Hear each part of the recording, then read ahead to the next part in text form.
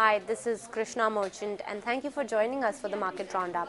The Indian markets fell for the ninth consecutive day, hitting their lowest level this year following disappointing results. The Sensex was down around 96 points at 19,485, and the Nifty was down 10 points at 5,929. For the week, the markets were down around 1.5%. Mahindra & Mahindra reported lower than expected 26% rise in net profit, lagging street estimates on back of poor operating performance, which offset better sales for SUV segment.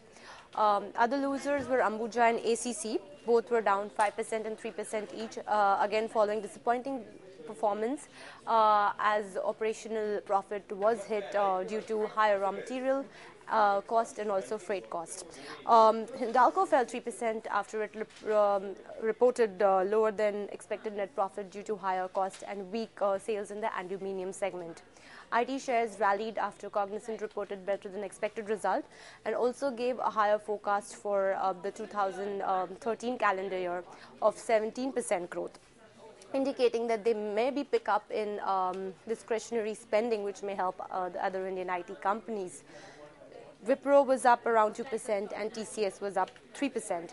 Major losers on the Sensex were ICICI Bank down 1%, ONGC slipped 2% and ITC was down 0.8%. Major gainers besides the IT shares were HDFC Bank up 1.2% and L&T advanced 0.9%. Foreign institutional investors continued to pour in money into Indian equities. They have bought shares worth $3 billion this week, while domestic investors have less faith and they have sold shares worth around 4,833 crore.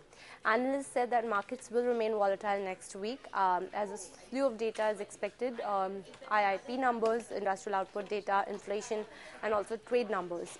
That is all for today. Do stay tuned to livemint.com for more updates.